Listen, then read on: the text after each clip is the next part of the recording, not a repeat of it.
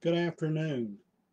I am Pastor Bob Uzzle from the Bethel African Methodist Episcopal Church in Corsicana, Texas. Hope everybody is having a good day. I'm talking to you today about a tribute to Alex Haley on his 99th birthday. Alex is not, he left here in 1992, so he only lived to be 70, but he did a lot during those 70 years. Were he still alive, he'd be 99 today. Alexander Murray Palmer Haley was born on August 11th, 1921, and he was an American author and very prolific and very good at what he did. He was born in Ithaca, New York. His father was Simon Alexander Haley. At the time, he was in graduate school at Cornell University. He taught agriculture. And like many African Americans of the day, the older Haley had to overcome many barriers to achieve success in the field of education.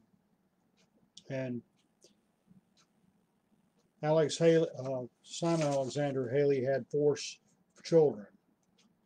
There was George, who became a lawyer, Julius, who became an architect, Lois, who taught music, and Alex Haley, who became a writer. And Simon Haley taught agriculture at Alabama A&M University. But his wife, her name was Bertha George. She grew up in Henning, Tennessee, and that became known as Alex Haley's hometown. The family had African, Mandinka, Cherokee, Scottish, and Irish roots. And Alex Haley spoke proudly of his father and the obstacles he had to overcome to achieve success in life. At the age of 15, Alex Haley followed the footsteps of his father in enrolling in Alcorn State University, an historically black college in Mississippi. The following year, he enrolled at Elizabeth City State College in Elizabeth City, North Carolina. But the following year, he withdrew from college. And when he turned 18, he joined the Coast Guard, and that began a 20-year career. He started out as a messmate, which, in given the racism of the time, was about as good a job as a black man could expect in the Coast Guard. He often said the Coast Guard was his university.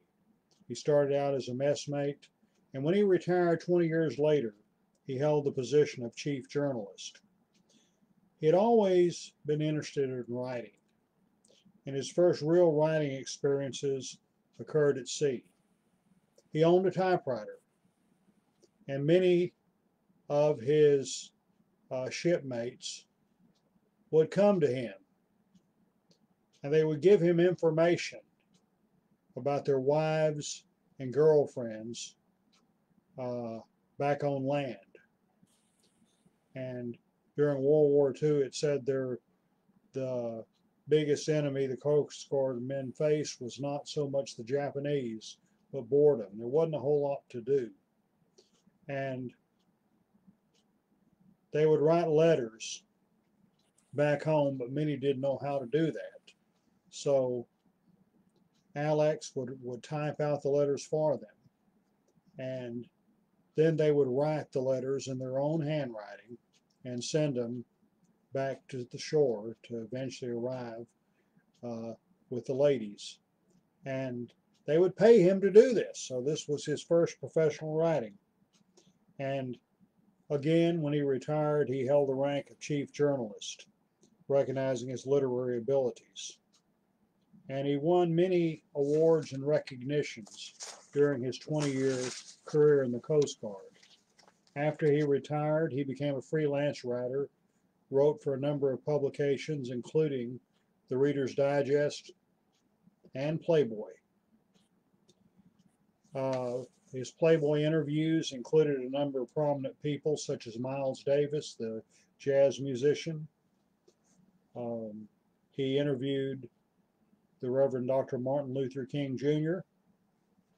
And one of the more controversial interviews was with George Lincoln Rockwell, leader of the American Nazi Party. Rockwell agreed to meet with Haley only after gaining assurance that he was not Jewish. And if you've seen Roots, The Next Generation, that's in the last segment, Rockwell is played by Norman Brando, and Alex Haley is played by James Earl Jones. The interview was recreated, and it went okay, and Haley conducted himself in a professional manner, even though Rockwell kept a handgun on the table throughout the interview.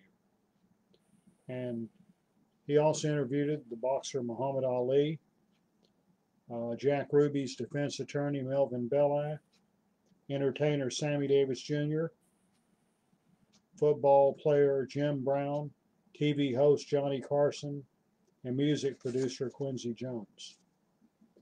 By far the most famous interview that Alex Haley did for Playboy evolved into a full-length book. And that was the interview he did with Malcolm X.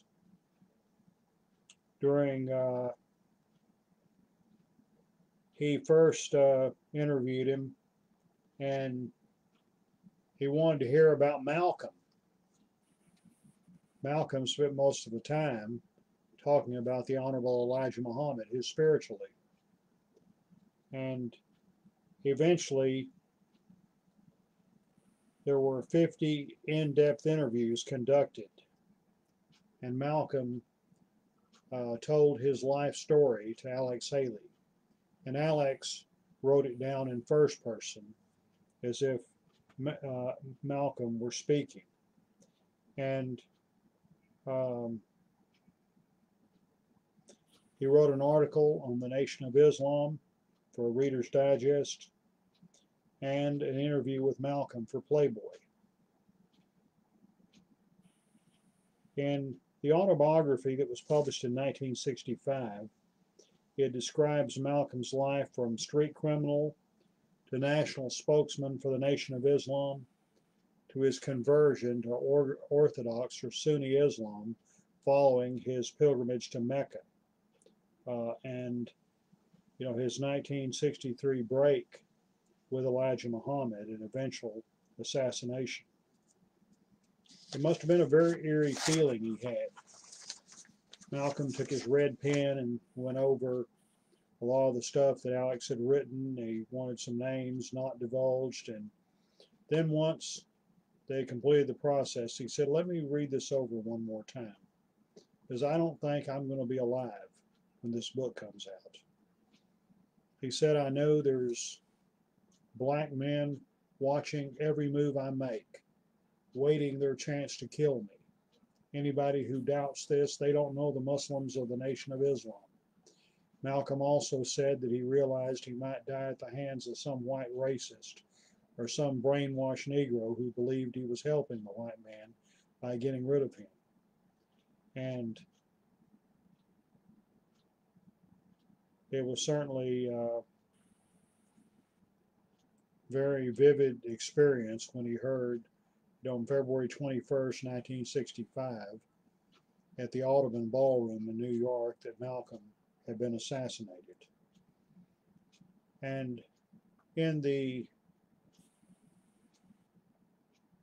TV miniseries Roots, The Next Generations, it shows James Earl Jones playing Alex Haley back in Henning, Tennessee, sitting on the front porch talking with his cousin, Georgia Anderson. She was the youngest of the women who, when he was a child, would sit on the front porch. That included his grandmother and some other aunts, and they would talk all the time about the family history. And in this particular episode, she asked him, Georgia Anderson asked Alex Haley, "What was the name of your friend who got himself killed?" Said Malcolm X. Well, what does that mean? Well, X represents the lost African name. She said, "We don't need an X. We know what our name is. Our name is Kinte. We're descended from an African named Kunta Kinte." And he was determined to find this old African. And the story told, it was 1976 that, oh, by the way, I don't have my copy of the autobiography of Malcolm X with me. It's at the church in my other office. But I received my first copy of the autobiography of Malcolm X on May 22nd, 1972. It was a gift for my 21st birthday. It's been described as one of the most 10 influential books in American history. And it certainly was a great impact on my personal thinking. This is Roots, the Saga of an American Family by Alex Haley. And it's interesting in his dedication. It wasn't planned that Roots researching and writing finally would take 12 years. Just by chance, it's being published in the bicentennial year of the United States. So I dedicate Roots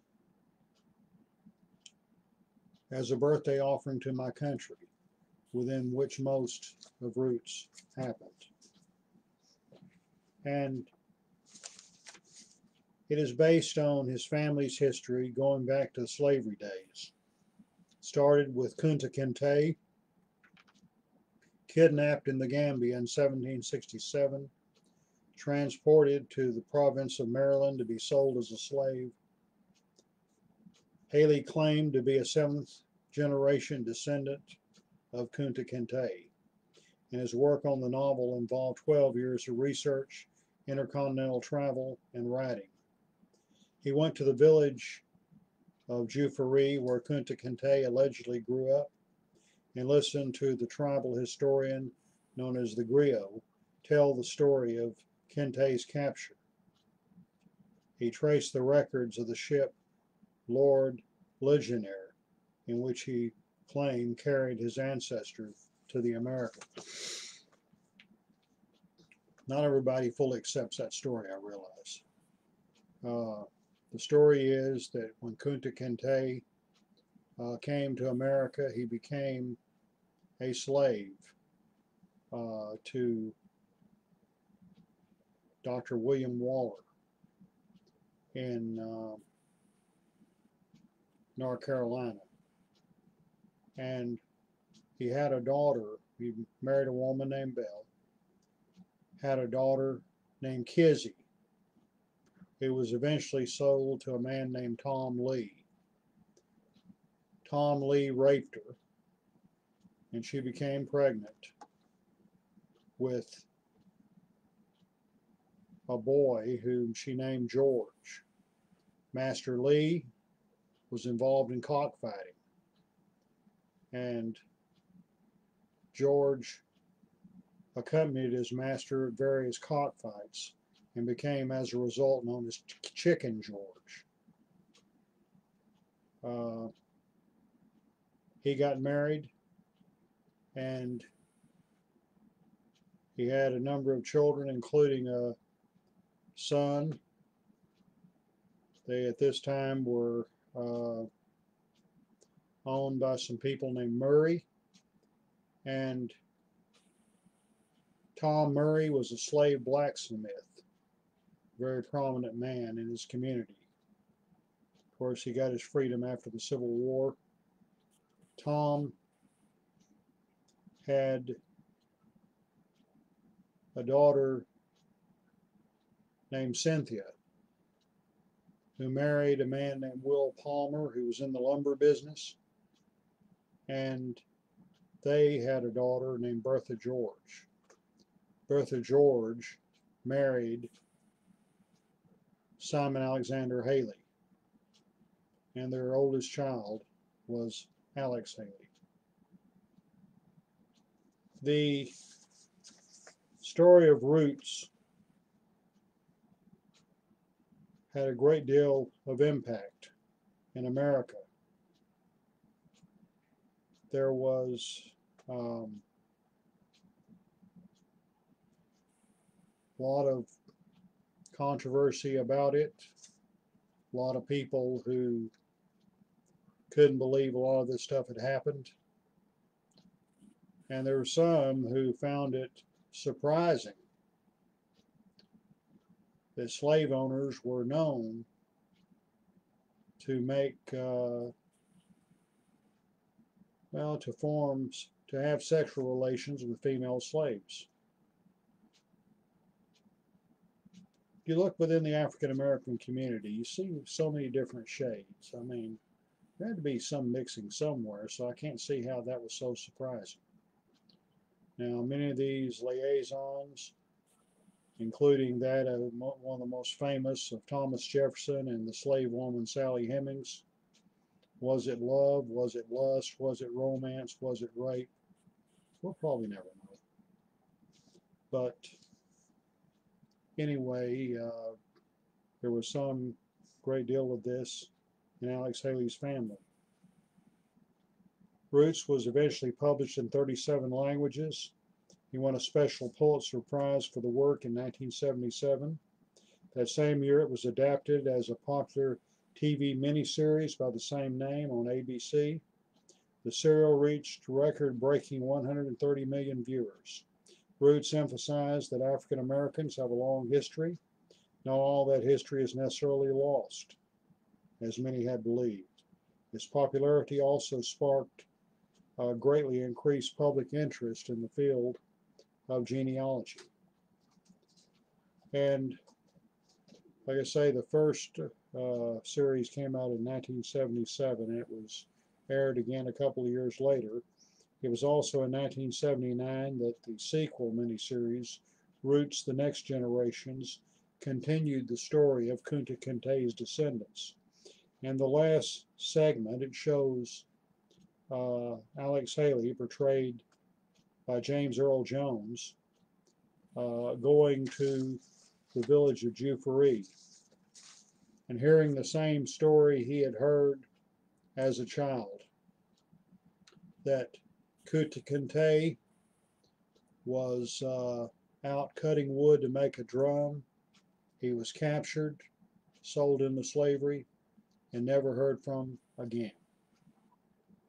And in this particular very touching episode, James Earl Jones, in his role as Alex Haley, stands up and shouts, "Kunta Kinte, you old African, at last I have found you."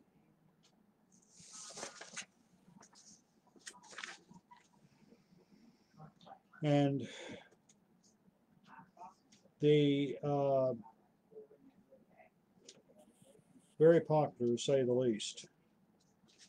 Alex Haley was briefly a writer in residence at Hamilton College in Clinton, New York, where he began work on Roots. And all was not smooth sailing for him, however.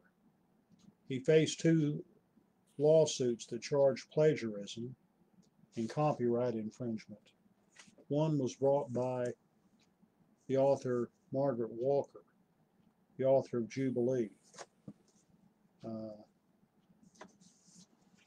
Dr. Margaret Walker, on February 18, 1994, had the pleasure of meeting her when she spoke at a luncheon I attended at the Junior Black Academy of Arts and Letters in downtown Dallas. Best wishes to Reverend Uzzle. Sincerely, Margaret Walker, Dallas, February 18th, 1994. I treasure this autographed copy of Jubilee.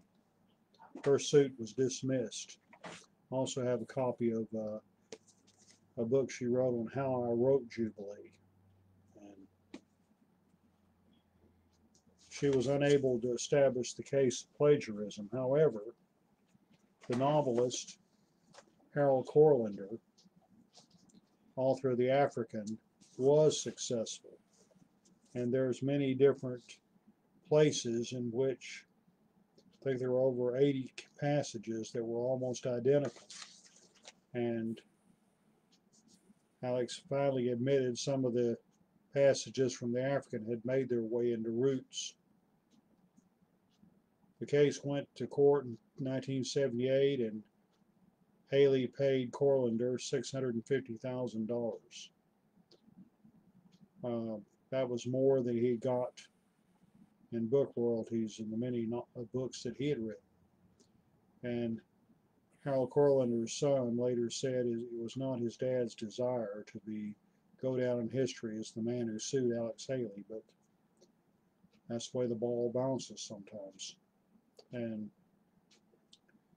professional genealogists have disputed some of Alex Haley's methodology. The Gambian griot Fofana turned out not to be a real griot, or griot, however they pronounce it. And a number of people made the claim that the man knew Alex Haley was coming. He had been prepped ahead of time, so he told him what he wanted to hear. A lot of tourists, a lot of money has come into Juffuri, though, as a result of this. And even though Alex Haley was a Christian, he paid for the construction of a Muslim mosque in Juffuri. His brother Julius, an architect, was the one who designed it. And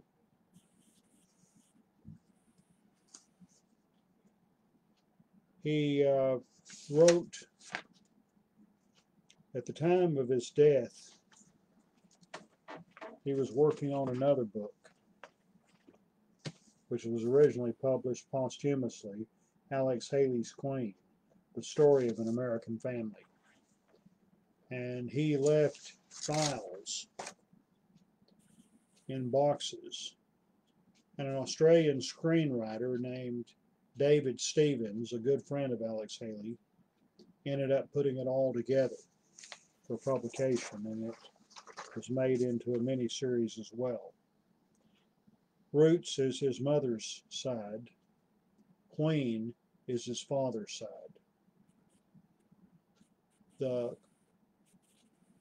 Tim Daly, a white actor,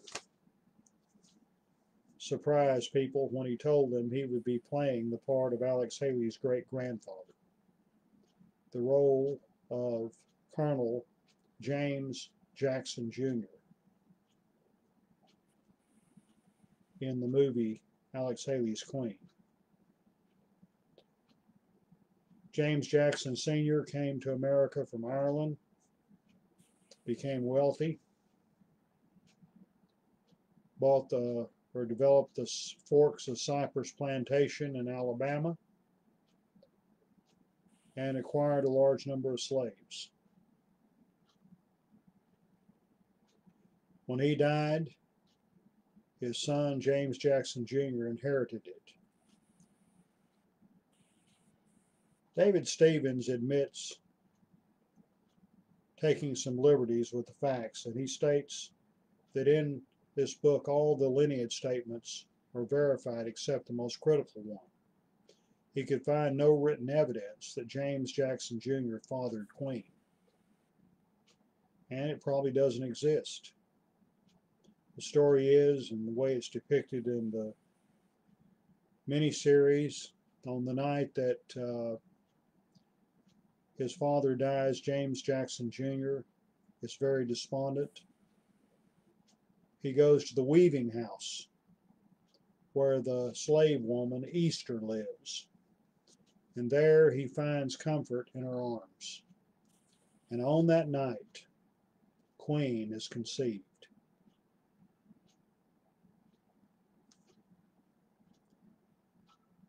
Tim Daly plays the part of James Jackson. Jasmine Guy plays the part of Easter. And Halle Berry plays the part of the grown-up queen. I forget the name of the little girl who played the young queen. But the way it's depicted, we don't know how true this is. It appears that James Jackson really loved Easter, but because of the mores of the time, he could not marry her. He ended up marrying a white woman named Lizzie, but his relationship with Easter continued. James and Lizzie had a daughter born 5 years after Queen, who never acknowledged Queen as her sister. And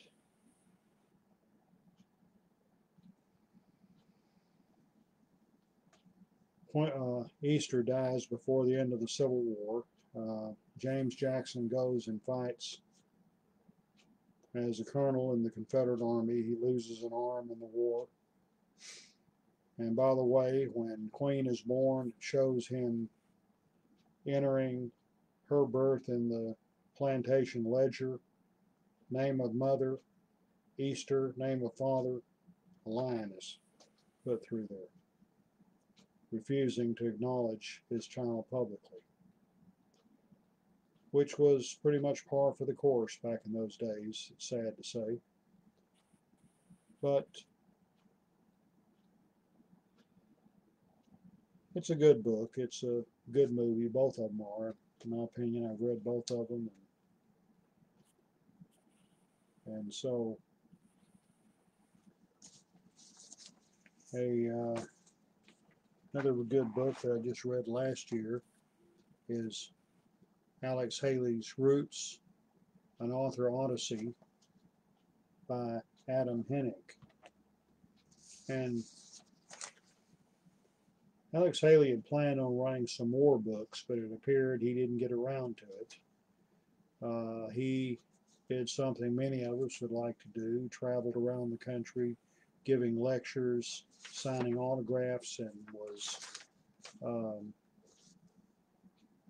made some money that way.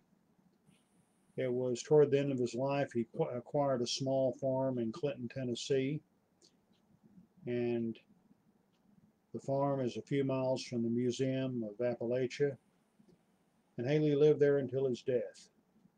After his death, his property was sold to the Children's Defense Fund, which calls it the Alex Haley Farm.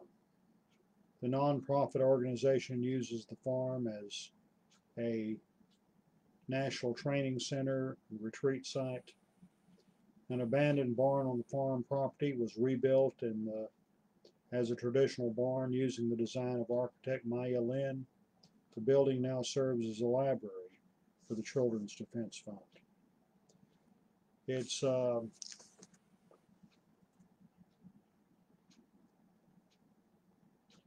He was giving a lecture, or was preparing to go give a lecture in Seattle, Washington on February 10th, 1992, when 70-year-old Alex Haley died of a heart attack. He made millions of dollars from his writings. From what I understand, he died in debt, so there were bad investments and some other unwise decisions that were made. I don't know all the details.